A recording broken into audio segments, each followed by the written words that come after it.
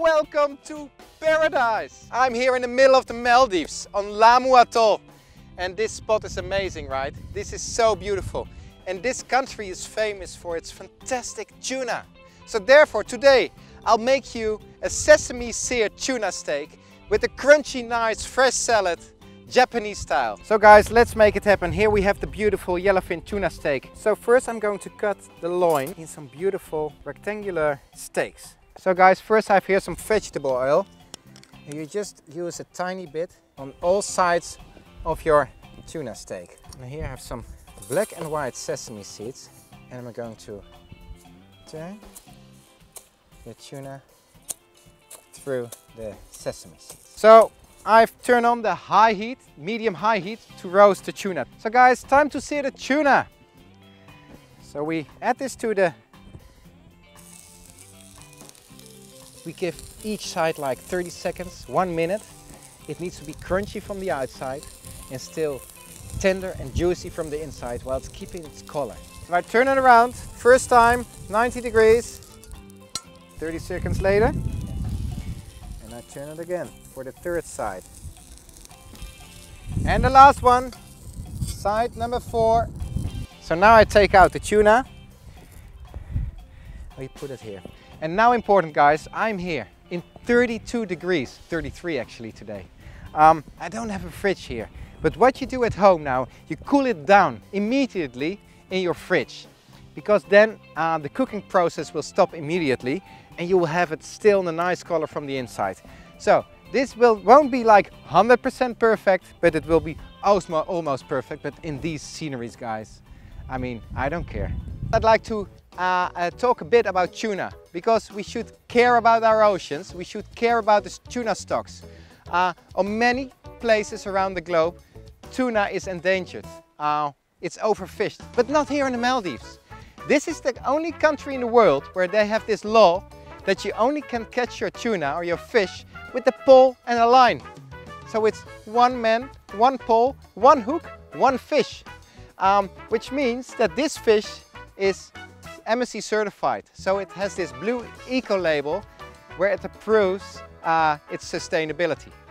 We're going to cook this amount of sugar snaps, this amount of asparagus tips. I take off the end parts.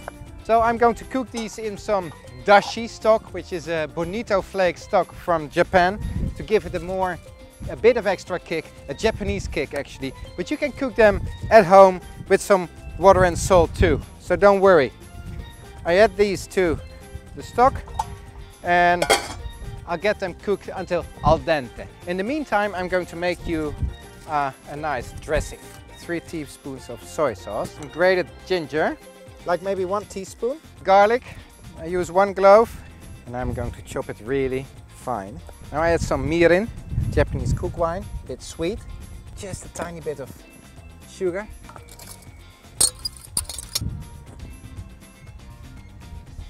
Perfect. Veggies are ready, take them out. And also here, if you are at home in your kitchen, use now some running cold water to cool them down. And again, I don't have the possibility here, but still it will taste really good. Next step, cucumbers. I'll make some nice strips. Then some spring onion. I like to have them a bit diagonal. Radish. So I have no bowl, so what I do, I use my pen. I'll add the cooked sugar snaps and asparagus tips. I have even some bean sprouts here. I mix some roughly chopped coriander through the salad. I'm going to add this dressing, like this. And now I hustle this. And now the hero ingredient, the seared tuna in white and black sesame seeds. Good as tuna, beautiful. And this is what I already expected.